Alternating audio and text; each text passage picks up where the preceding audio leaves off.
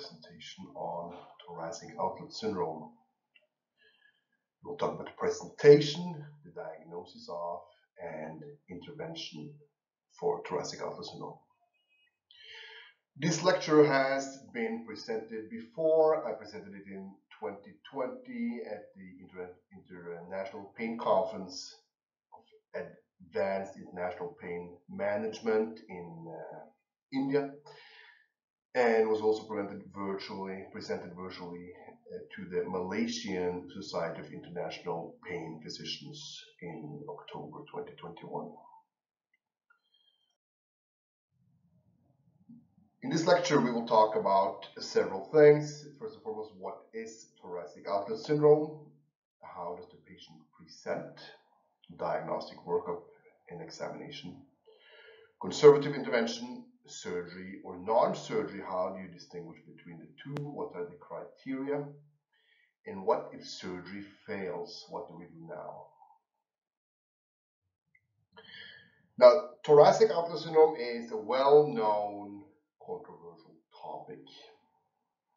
Atlas Soy from 1996, they write that thoracic outlet syndrome may be one of the most underrated, overlooked, misdiagnosed, and probably the most important and difficult to manage peripheral nerve compression in the upper extremity. And they also state that it might be one of the most controversial subjects in medicine, which is quite interesting. Paulson, in their systematic review, they stated that the review was complicated by a lack of generally accepted diagnostic criteria. And they conclude that thoracic outlet syndrome is one of the most controversial diagnoses in clinical medicine. Silva and Selmanowski state that TOS is not widely known, and it is also a controversial issue for some physicians. They even say that many physicians strongly deny its existence, especially if they have not had the opportunity of diagnosing it in person. Now, regardless of this predicament, a quick search on PubMed will yield more than 3,000 hits on thoracic outlet syndrome.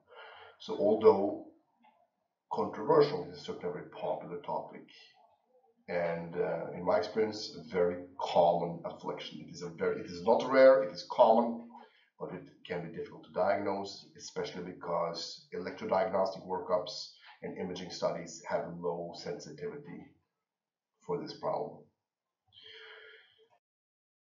Now, what is thoracic outlet syndrome?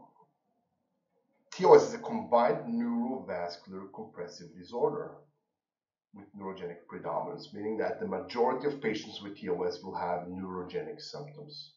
They will have symptoms of brachial plexopathy. About 10-15% of these patients may have vascular variants, predominantly vascular variants of thoracic outlet syndrome, where either they develop venous insufficiency in the arm or arterial insufficiency. TOS is comprised of two muscular and one bony compression site. So we have the interscalene triangle, where the brachial plexus passes, and the subclavian artery. The subclavian vein actually passes anterior to the anterior scalene, so it passes between the anterior scalene and the clavicular head of the sternocleidomastoid muscle. The neurovascular bundle in its entirety passed through the costoclavicular space, meaning between the first rib and the collarbone, and then afterwards it passes underneath the pectoralis spinal muscle. There are also peripheral entrapment sites associated with TOS. For example, the coracobrachialis muscle. Through the coracobrachialis muscle passes the musculocutaneous nerve. Through the quadrangular space passes the axillary nerve, and so on. There's several secondary entrapment sites that we often see in these patients that might need treatment as well. Now, the most commonly associated comorbidities or predisposing factors with these patients is usually stress, anxiety, or some kind of head and neck injury. In my experience, and this will probably be a controversial statement, but in my experience, I've found that about 2/3, So more than 60% of TOS patients, they develop this disorder due to some kind of stress problem. So either being very tense, not breathing well, suffering from severe, well, not necessarily severe, but suffering from anxiety, PTSD. Also obsessive compulsive disorder can trigger this. ADHD can trigger this.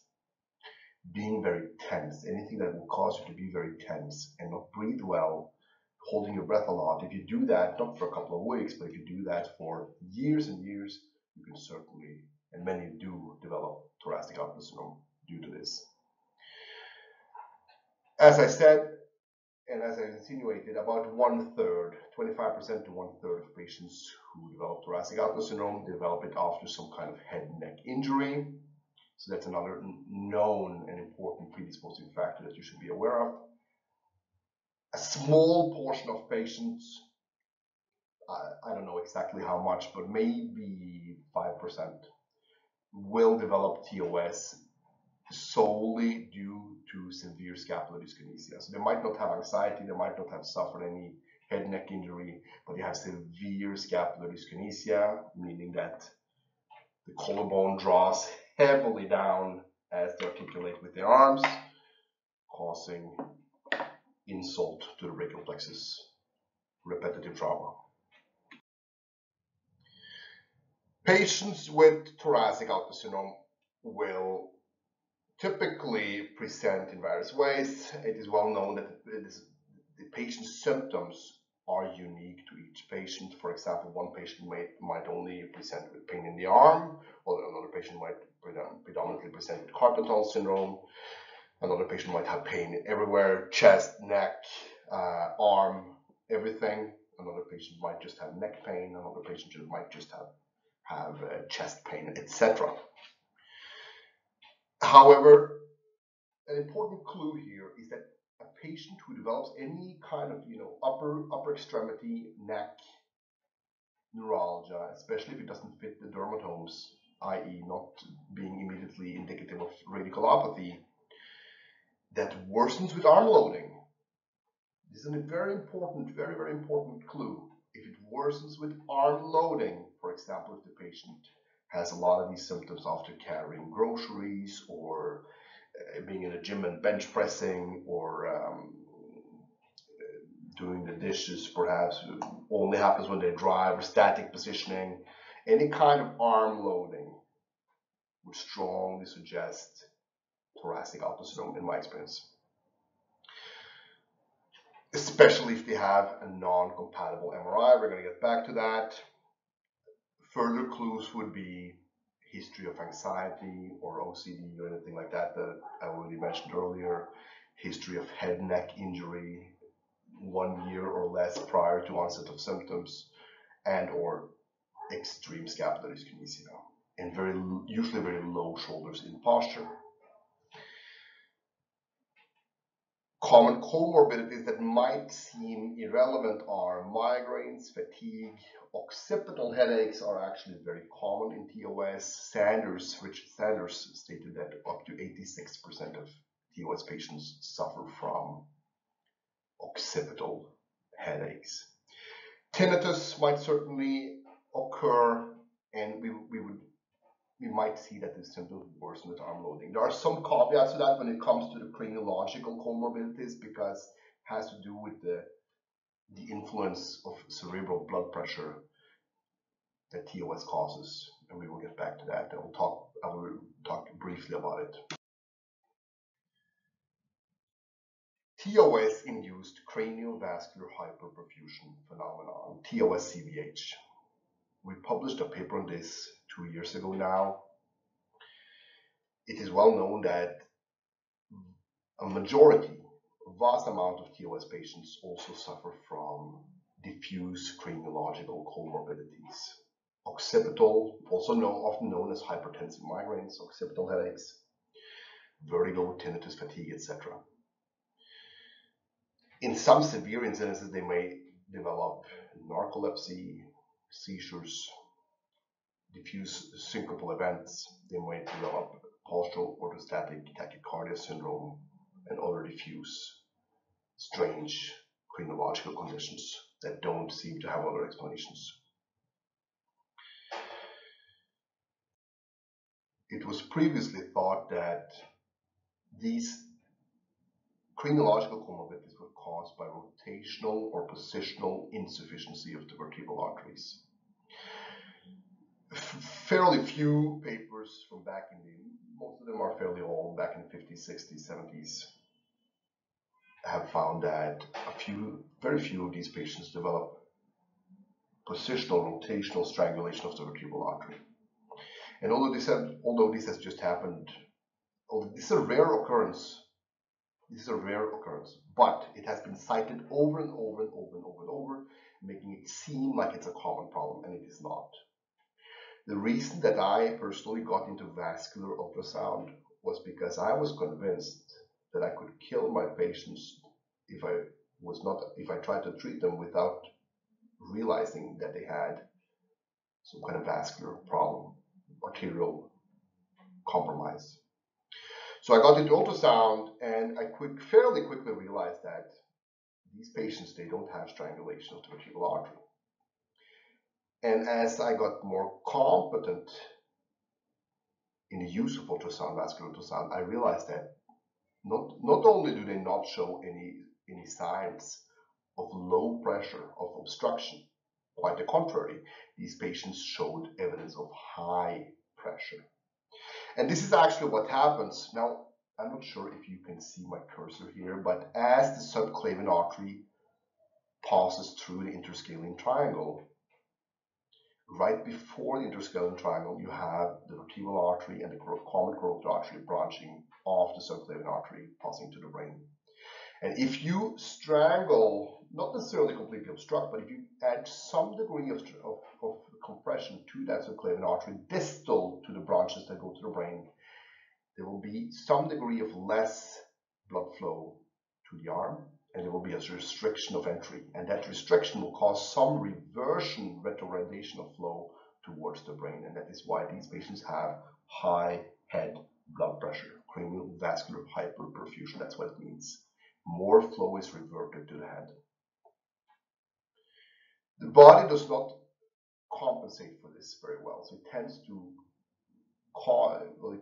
to instigate the paradoxical event where you have low arm pressures but very high head pressures, which is interesting.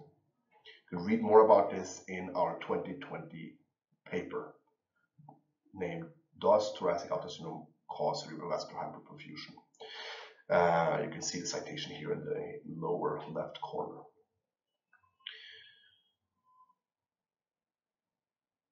As I said, rotational obstruction of the subclavian artery, it is common, but it also causes obstruction in neutral position.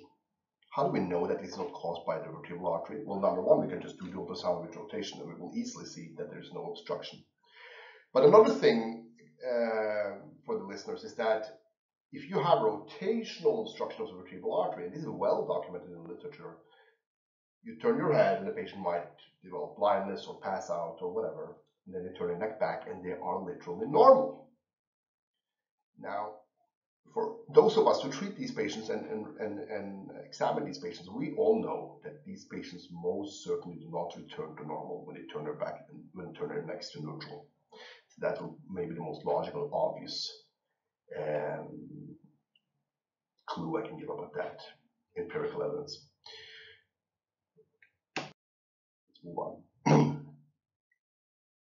Let's talk now about the more typical TOS examination. I will not really go into the details of TOS CVH. As for the diagnosis of that, review the paper that I cited. In general, for thoracic outlet syndrome, you first want to exclude radiculopathy, which means nerve root spine, a spine problem. If you have multiple nerve root compression and multiple levels of nerve root compression, that can certainly mimic flexopathic symptoms because the symptoms spread and exceed what you would see in mononeuropathy or single root dermatome affection. I recommend always including a sagittal oblique sequence because the cervical phenomena, they are 45-degree pointing, and often you don't see if there's stenosis. It can be hard to grade that, especially in borderline cases. If you don't have that sequence, I recommend to always include that. Obviously, you also want to exclude systemic causes of neuropathy, diabetes, and so on, but obviously history and triggers still differ from TOS. If you have a patient with severe neck pain or shoulder, chest pain, whatever, that's always worse with arm loading, that's not very likely to be MS or diabetic neuropathy. The first test that I like to perform is the Eden's test, or the costoclavicular compression test. This test is performed by drawing the patient's shoulders back and squeezing them down. In the textbooks, the test is noted as positive by pushing the shoulder down and immediately triggering a symptom. I can tell you right now that you will find very few positive tests. You will have a huge amount of false negatives if you do it like that. Not recommended. What should be done, in my opinion, obviously, is that you should pull the shoulder, tell the patient, cue the patient to pull the shoulders back and squeeze them down, and then continuously squeeze them down for solid 30 seconds or more. If that reproduces the symptoms or cause any type of tingling in the fingers, any kind of neuropathic pain or discomfort in the neck, chest, shoulder blade, shoulder, arm, or hand, that's a positive test, even if it doesn't necessarily exactly reproduce the patient's symptoms, because they might need to hold that position for much longer to truly trigger their symptoms. For example, if the patient carries a backpack for 2 hours and feels horrible afterwards, it's very unlikely that you will trigger any significant symptoms from this test by holding it for 30 seconds, although indeed they are suffering from costoclavicular syndrome, thoracic outlet syndrome. The next test that I recommend is the Roos test. The Roos test is fairly sensitive. It's a good test. It tends to be positive even when the other tests are falsely negative. For the Roos test, you lift both of the arms up to 90 degrees. Let's see if you can see now. It's the other way. It's mirror imaged. And you have the patient completely open and completely close their hands as fast as they possibly can. A common cheat that's done here that you should be aware of is that a lot of patients, when they get tired, they start to just marginally open their hands. And when they do that, they can move on, they can carry on for much longer. And if you let them fool you like that, you might be tricked into thinking that the test is normal. It's not normal. So have it completely open, completely close. And if you continuously tell them that open your fingers properly and they're not doing it, that's a strong sign that the test is probably positive. Either way, you're looking for severe fatigue or discomfort pain within 30 seconds. Usually within 20, but let's say within 30 seconds. I also recommend the Morley's test. This test has maybe a 50-60% sensitivity. You basically just flick your fingers, squeeze your fingers into the brachial plexus of the patient. Severe pain elicitation is a positive test. If that's negative, might be a false negative, because some patients get numb to crude pressure, which is interesting. In those cases, you can merely maintain pressure to the nerves and see if it starts to run down the arm or shoulder or chest. If it does, that's still a positive test. Then we have Selmonowski's white hand sign. Lift both arms as high as you possibly can. Be aware of the lighting, because the lighting can trick you. You're looking for one or both hands to go carcass-like pale within a minute, but usually within 30 seconds. I also recommend palpating the peripheral nerves. Start with the Morley's test. Then you can go to the quadrangular space for the axillary nerve. You can go to coracobrachialis for the musculocutaneous nerve. You can palpate the ulnar nerve down here beneath adjacent to the medial tricep. Cubital tunnel. You can go to the pronator teres for the median nerve, supinator muscle for the radial nerve, and so on. Give it a good squeeze. If it hurts a lot, not normal. And there's a common saying that if you squeeze hard enough, it's going to hurt for everyone. Yeah, I mean, that's a half-truth for sure. When you examine patients often, you do this exam, you will easily will easily be able to distinguish what is normal and what is not normal, and especially when compared to the clinical symptoms. So it's not that simple. It's not so simple as if you push hard enough, it will hurt for everyone. Absolutely not that simple. I also recommend doing an upper limb myotome exam. This is sometimes, well, this is always, honestly, always useful to do before and after the Eden's test. Because when you do the Eden's test, you squeeze the collarbone into the nerves, into the brachial plexus, and a lot of patients will develop more weakness after that test, which will be indicative of thoracic outflow syndrome. So you can first just do a baseline exam of the myotomes. You will do C5, abduction, bicep.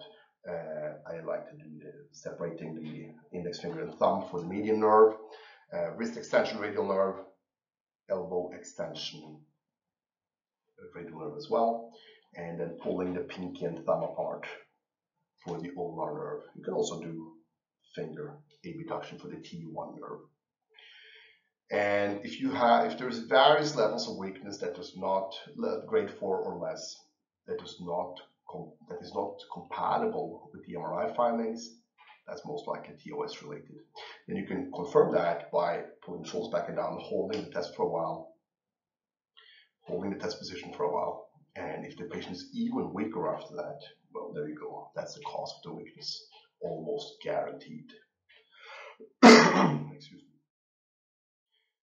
Some patients with more aggressive flexopathies, they might develop mimics of upper motor neuron signs. They might have a positive Hoffman's test, for example, and they might also develop hyperreflexia. And if you check their myotomes, they will usually be weak. After treatment, interestingly, we will see that hyperreflexia turns into hyporeflexia. The Hoffman sign goes away, and the strength gradually comes back. Cervical retraction test. That's a test for TOS-CVH. It's a tricky test. I would say high false negative rate because there's so many things influencing it. But technically, you're looking to pull the neck as far back as possible, holding the position for 30 to 60 seconds, looking for exacerbation of migraine, tinnitus, headache, induction of presyncope, etc. Ultimately, and in my opinion, the gold standard confirmation for thoracic outflow syndrome, although it does not have 100% sensitivity, it does have, in my opinion, 100% specificity, is worsening of TOS symptoms after scalene strengthening. Now, the strengthening of scalene is the treatment for TOS in mild to moderate circumstances, but because strengthening induces inflammation, and inflammation will temporarily, although it is necessary to induce growth, to stimulate growth, it will temporarily worsen the symptoms. So if we strengthen the scalenes, maybe a little bit harder than we should do for diagnostic purposes, if we're not sure if the patient has TOS or not, twice per week, and you do that for a solid 2-3 weeks, and the patient gradually starts to develop consistent worsening, flaring of their symptoms, their exact symptoms, after this, after the strengthening, usually the day after, and for days, even if you go too hard, then that would be a nail in the coffin for the diagnosis. So in cases where I'm not really sure if the patient, or maybe I'm sure that the patient has TOS, but I'm not sure if this exact symptom is caused by TOS or something else, we are really looking to do these exercises and see if we can trigger the patient's symptoms with that. Because if we do, there will be little to no doubt that it is induced by thoracic outflow syndrome. Plexus imaging. Brachial plexus imaging is not all that useful. It's not very useful. It is useful to exclude nerve tumors or hematomas, any fractures, any type of mass that would disturb the nerve function. But with regards to demonstrating hyperintensity, so inflammation of the nerves or poor space for the nerves, I've reviewed thousands of these scans, and I've seen only one single scan actually demonstrating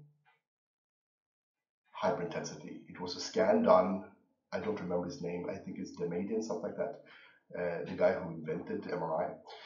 It was a scan done at his clinic a couple of years ago, and I think they got the patients, they did the MRI in the acute phase. So it was still very inflamed, and the MRI was beautiful. We had very small slice thickness and high resolution, small slice thickness, beautiful images. And we were actually able to demonstrate hyperintensity from lower trunk of the brachial plexus. But I've only seen this once, my friends. So don't rely on that. You can certainly order a plexus MRI to exclude avulsion injury. You know, if the root is pulled out, let's say they had a traction injury, exclude that, exclude masses, etc. But for the inclusion of a diagnosis of TOS, don't bet on it. It's not reliable. Qui, in their systematic review, they found that MR neurographies in general were heterogeneous in the detection, so not unreliable in the detection of entrapment neuropathies in general. Like I said, if you want to do this, it will have to be low slice thickness, high resolution. Even then, it costs a lot of money, it takes a long time to render, and even then, not very useful. Electrodiagnostics. This is another common pitfall, diagnostic pitfall for a lot of physicians. They order EDX, not being well familiar with TOS nor the research on the topic. It is not very helpful. Rusev, they did a very interesting study because they had 22 patients with, I think it was 22, either 20 or 22 patients with surgically proven neurovascular compression. So very, very good study. And they did correlative electrodiagnostic studies on these patients, and they found that a staggering 90%, 90%, my friends, had completely normal electrodiagnostic studies. So please do not rely on these studies for the inclusion of TOS.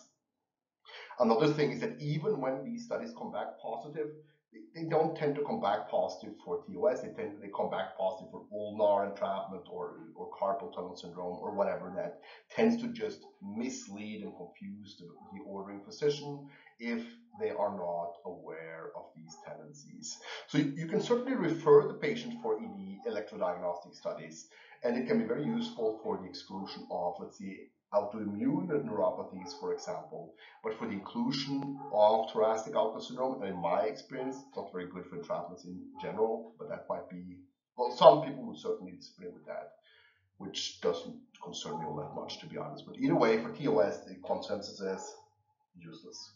Useless. Rusev and colleagues, they concluded that EDX is futile. They used the term futile in the diagnosis of thoracic outlet syndrome. Now, what about vascular imaging?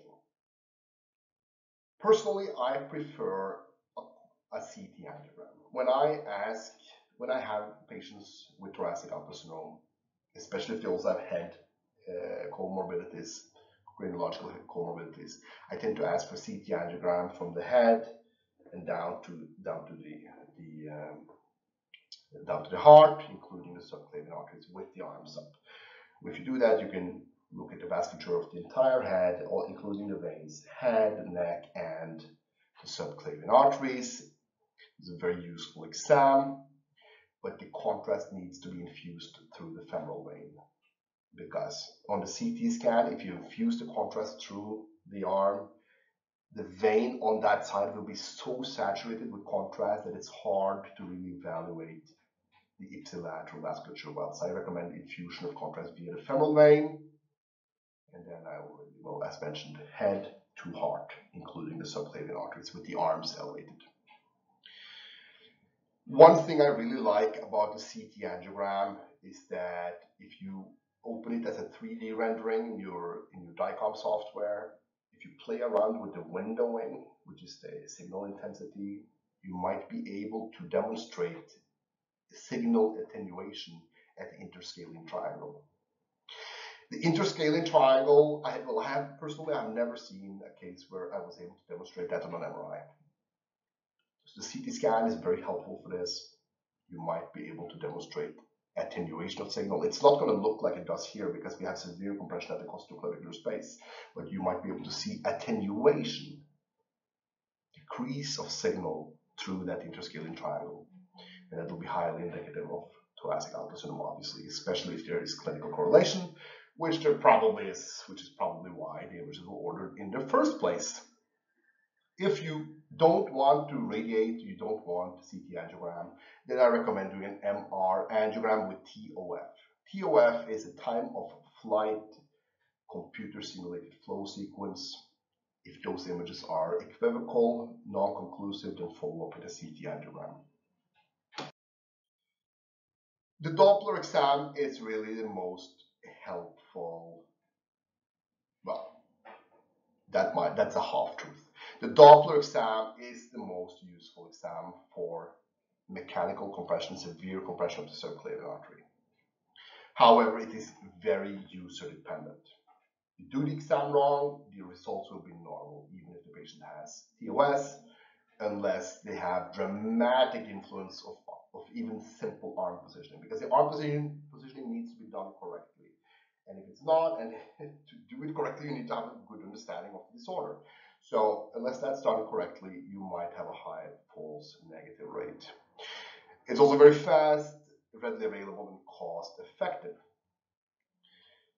What I do here is that I do the subclavian artery, the axillary artery, so I measure the axillary artery down here, and I do so in neutral, arm completely raised, and importantly, and this is a shortcoming of the CT and MRI, especially the MRI, with the shoulder back and down. Because a lot of patients will not have stenosis of the subclavian vasculature with the arm up, merely with the arm up. They need to put the shoulder blade back and down to compress that costoclavicular space. You see, when you put the arm up, most patients there develop compression of the subclavian vasculature due to pectoralis minor tightness. Not everyone, but most of them, in my experience. So you need to put the arm all the way up, really elevate that scapula and put the arm all the way up like that, and then you scan for changes. If that's normal, so it meaning that you have a good velocity, normally around 100 centimeters per second, good flow velocity, and at least biphasic and preferably triphasic Doppler waveforms, then it's a normal exam. Now, if you move on and you squeeze that shoulder back and down, the patient tends to show grimaces when they do this. They need to really squeeze that shoulder back and down. I tend to push it down for them until I see that they're visibly uncomfortable, and I tell them to hold them there. And then you need to do the exam fast because they're not comfortable. And obviously you look for signs of reduction of flows. You look for monophasic waveform, preferably those targus parvus waveforms that you just have a little bump instead of that phasicity that we normally see with low speed. So it's going to be, well, empirically, in my experience, 50 centimeters per second or less. And often down the road, if you're demonstrating targus parvus waveforms, which are indicative of occlusion or near occlusion, then you will certainly see around 30 centimeters per second or less. You might be able to get a little bit more sensitive readings down at the radial or ulnar arteries, but personally, I don't bother with that because if the arterial compromise is just not that bad if you have to go down to ulnar arteries.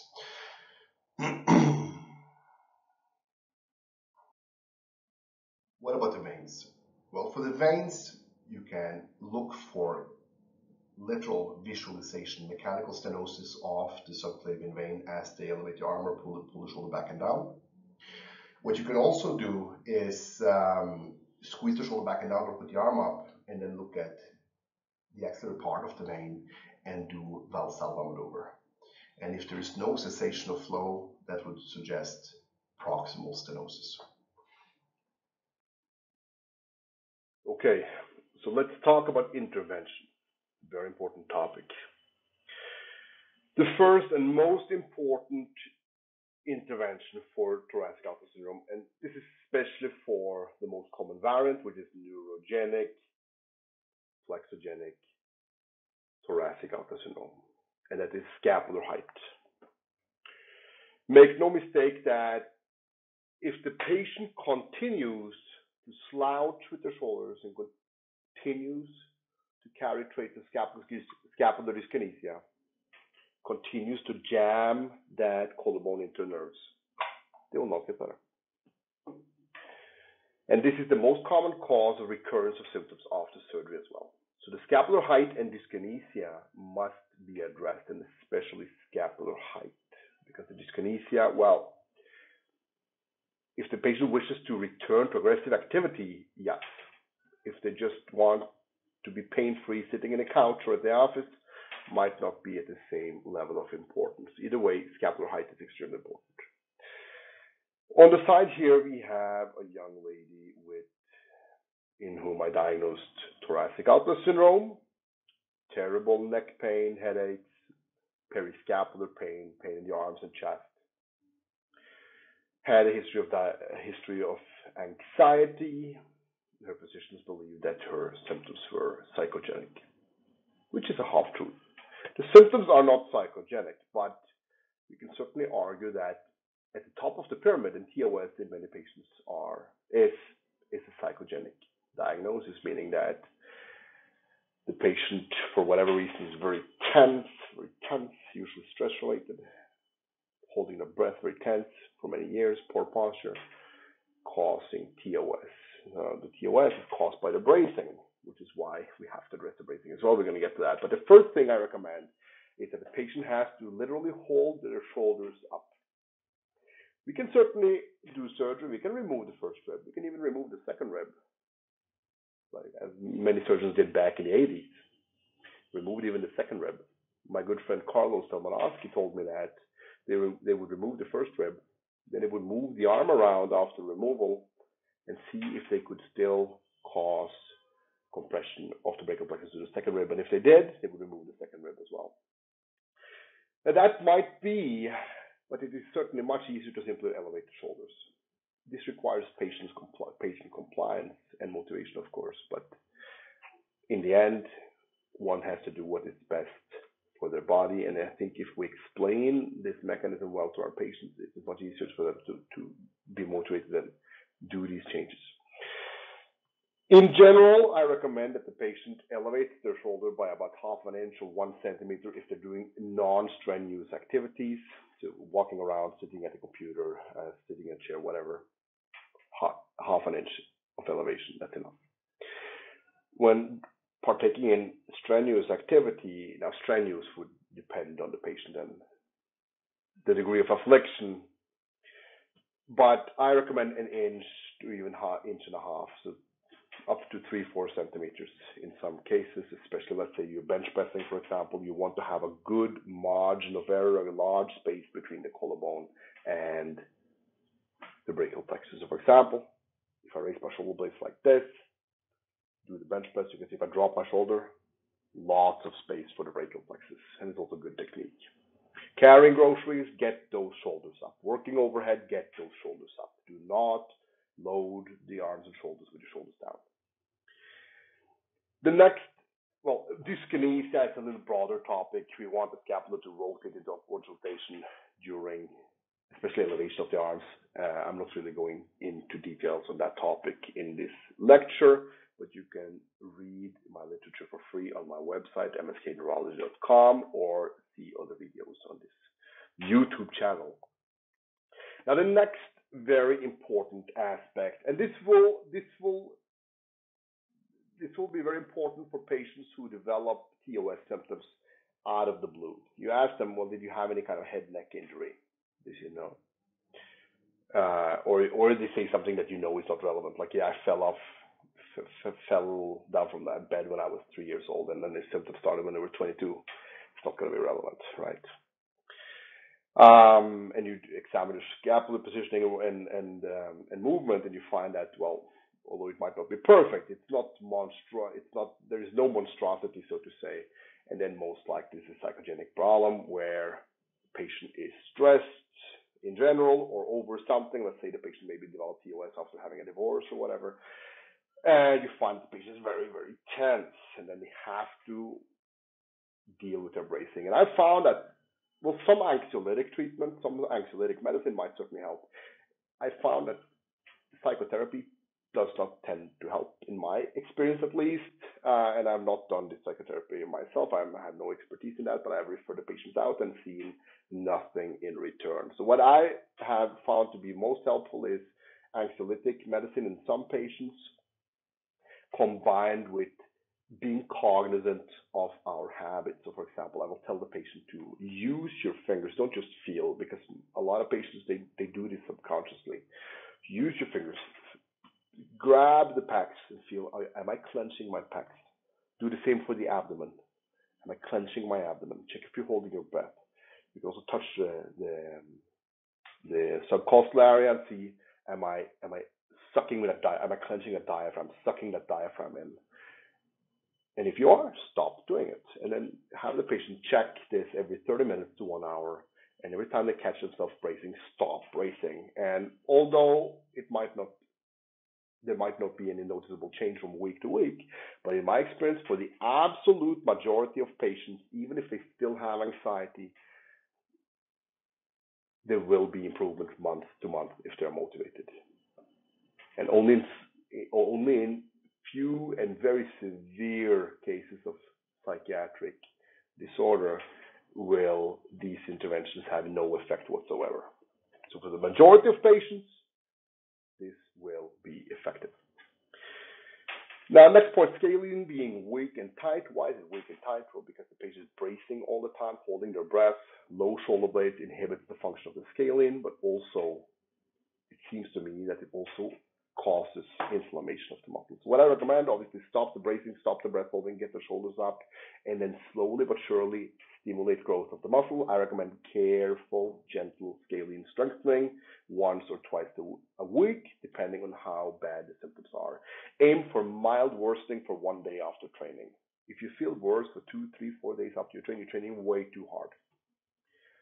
And I can also mention that the regulation of this is very important because chronic overtrainers, so to say, they can train for a year and they will not get better. So this is very important. Less is more when it comes to scalene rehabilitation. Aggressive incidence of TOS, I recommend scalene, I recommend scalenectomy, TOS decompressive surgery, uni or bilaterally, along with scapular elevation, and obviously the bracing approach. Scapular elevation is mandatory surgery or non-surgery, make no mistake. It is absolutely mandatory regardless of undergoing surgery. You might have to address peripheral entrapment sites. For example, you might have to start strengthening of the teres minor, for example, for axillary nerve entrapment, or coracobrachialis for musculocutaneous entrapment, etc. Ulnar entrapment is also very common, so I can mention that quickly. I would recommend flexocarpial varus strengthening. I have videos of that on my YouTube channel, and medial triceps strengthening for the radial nerve, supinator strengthening. And median nerve is common as well. You can do pronator teres strengthening, but for the median nerve, my experience is that it's usually mainly related to the collarbone and the scalene, unless the patient has frank carpal tunnel syndrome as well. Real carpal tunnel syndrome, not just carpal tunnel mimicking from TOS, where they might need to strengthen the wrist flexors, stretch the finger flexors, and strengthen the finger extensors, in addition to the TOS correctives. I recommend surgery if the patient has debilitating craniological comorbidities, or if they simply cannot tolerate the conservative treatment. If the patient tells you I can't tolerate holding my shoulders up, no, that is not true. Every patient can tolerate holding their shoulders up, but they might not tolerate the scalene strengthening, and that is my main indicating factor. If I prescribe scalene strengthening and the patient can only tolerate maybe 1 repetition per week, it's still possible to treat it per se, but it's going to take years. So I would recommend surgical intervention in a case like that. Let's talk a little bit about injection therapy, Botox. Number one, Botox and injection therapy will not address the costoclavicular space, the bony compression site, i.e. the most sinister element in thoracic outlet syndrome. So even if you perform injection therapy for TOS, the patient has to hold their shoulders up. There's no getting away from that. It is mandatory. Brachial plexus hydrodissection can certainly be helpful. You can also do hydrodissection of secondary entrapment sites. Botox, I have a conflicted relationship with Botox because it kills the muscle. You ever seen a leg after you took a fractured leg after you took the cast off? There's nothing left of that leg, right? Well, the same will happen when you do Botox. So if we, like I said, the real problem here is severe scalene weakness. If we do Botox of that scalene and it was weak to begin with, there's just no hope to rehabilitate it after that, most likely. So I only recommend scalene Botox as symptomatic relief if you already decided that you will do surgery. If you don't want surgery, do not get scalene Botox. Stay away from Botox. If you're on the hold, you're not sure yet what you want to do, stay off the Botox. Only do Botox if you already know you want surgery. Pectoralis minor Botox, however, can be helpful in some cases. I don't really recommend cutting tenotomy of the pec minor, surgically removing, at least removing the tendon, cutting the tendon. I don't recommend that because it's a muscle that responds very well to conservative treatment. Why is it so tight? Well, because patients have their shoulders down and they have scapular dyskinesia and they're braced. So get their shoulders up, have them stop clenching their pecs, so check the pecs often. And if they clench, stop doing so and stretch the pecs 3 times per week. And this will go away. If it's extremely severe, or if the patient just is not very motivated, you can try Botox of the pec minor. It's not irreversible, it's okay. But don't Botox the scalenes unless you know you want surgery. That's my recommendation. Failed surgery is an interesting topic. There is some consensus that most recurrences of symptoms after surgery is caused by inadequate resection of the first rib. Patient should, as we see here in the upper right image, the patient should have a clear discrepancy in shoulder resting height after successful first rib removal. Should be a clear difference in resting height. If it's not, most likely insufficient amount of rib was removed, and the patient might still be compressing the brachial plexus and subclavian vasculature, especially the nerves, towards the stump of the first rib. So that's a very common thing to be aware of. Should we recommend revision surgery? Personally, I don't do that. I just have them get their shoulders up. I hope that makes sense. Now, even if the patient undergoes successful and adequate first rib removal, a lot of patients still get recurrence of symptoms. Why? Well, I already mentioned a lot of reasons why. But a very common cause is that now, the shoulder will drop down, and now they're compressing to the second rib. So we're back to what I said on the earlier slide. Shoulders have to come up. It is mandatory surgery or non-surgery. Shoulders need to come up, and they need to stay there. When the patient gets tired, they can certainly use a type of elbow rest, arm rest to keep their shoulders up. But when they're moving around, and especially loading, they got to keep their shoulders up. Now, what are some non-mechanical causes for this? What are some non-mechanical causes for continued symptoms or recurrence of symptoms? Presuming, of course, there's no iatrogenic surgical result, for example, accidental snipping of the brachial plexus or anything like that. Then we would be talking about continued severe anxiety or similar problem, psychiatric disorder, that results in a lot of bracing. Very, very tense patients. Try to get them medicated, try to have them focus on their bracing. If they can't, not much to do, in my experience. But most patients will not be in this group. In the absolute majority of patients, you will be able to help them. Another fairly common problem is that, especially in severe sufferers, is that you have to treat the peripheral entrapment sites, and you might have to treat various. So do the peripheral nerve exam, check which muscles are, do the myotome exam, find out which nerves are mainly affected, and start treating those sites. Okay, so we have come to the end of this lecture. Talk about some takeaways. TOS, thoracic outlet syndrome, is a disorder predominantly afflicting patients with anxiety and high stress. Interesting, isn't that? Most of these patients will be diagnosed with anxiety or fibromyalgia, but high stress anxiety causes thoracic outlet syndrome. I am left without a single strain of doubt that this is what's happening. So they need to treat the tension. If we deal with the tension and how they let the stress manifest, they can keep being anxious, but we will still be able to treat the physical affliction. As I said, that's 2/3 of these patients tend to be stress or some kind of psychiatric disorder patient. When I say psychiatric, I don't necessarily mean that the patient is crazy, but they might have some degree of stressor that is sufficient in producing a lot of tension in their bodies. The last 1/3 tends to be some kind of head-neck injury. If you have a patient that has either history of head-neck injury 1 year or less prior to onset of symptoms, or a lot of stress in 1 year or less prior to onset of symptoms, and they're suffering from any, especially upper limb diffuse neuralgic symptoms, consider thoracic outlet syndrome.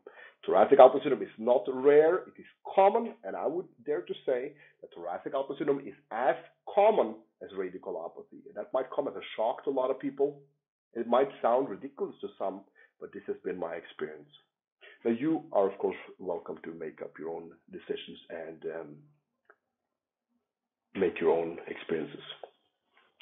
Early onset of thoracic outlet syndrome, it tends to onset insidiously. It can mimic mononeuropathies such as carpal tunnel syndrome or scapular pain, dorsal scapular neuralgia, very common. Neck MRI will be normal or incompatible. So, for example, if you have a C5 lesion and the patient has ulnar symptoms, yeah, that's a non-compatible MRI. But obviously, there will be overlap between radiculopathy and TOS, and a careful distinguishment of the two careful clinical exams should be done. Worsening of symptoms with arm loading is the most important indicator of neurogenic TOS. Clinical exam is much more important than imaging and electrodiagnostic studies. The most important and immediate intervention for thoracic outlet syndrome is get those shoulders up. Get that collarbone off the nerves. There's a bony compression site. Bones are literally compressing the brachial plexus. Get those shoulders up, the bony compression goes away. It is that simple. And now it might sound simple, but holding the shoulders up all the time is difficult. And the more motivated the patient is, the quicker you will see results. The patient might develop a lot of tightness in the trapezius and levator scapular muscles from holding the shoulders up. That is completely normal. Get adequate rest. So when you start to get really tired in your neck, get rest. Use elbow support. Get your shoulders up passively. Use some kind of elbow support. Rest sufficiently.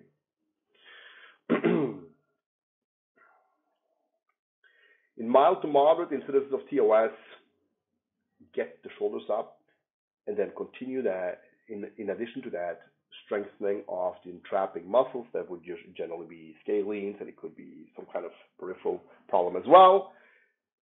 But don't strengthen the pec minor. I recommend stretching the pec minor. The pec minor tends to be strong, not weak, because the patient is bracing, stress related. There are, of course, caveats to this, but generally, this has been my experience. In severe incidents of thoracic outlet syndrome, so point number 3, which is scapular elevation and surgical decompression. And it should also say here, dealing with their bracing problem, if there is one.